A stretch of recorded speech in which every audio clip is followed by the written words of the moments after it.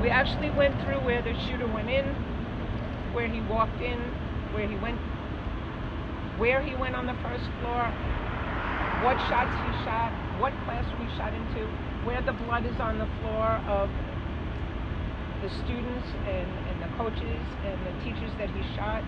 I mean, it's hard to put into words reality and what you see, you know, what you see in a movie.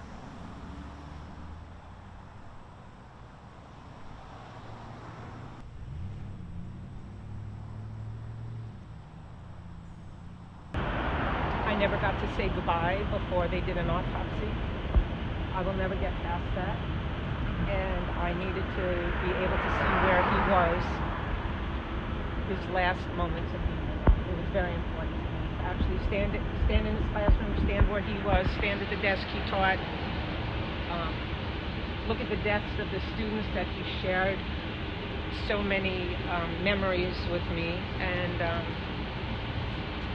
tried to say goodbye, but I can tell you, I can't say goodbye.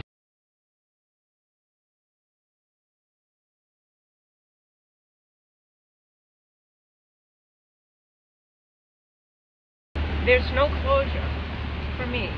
I can't speak for anyone else. There's no closure, but this is something that I had to do, and I'm glad I did it, and I have no regrets.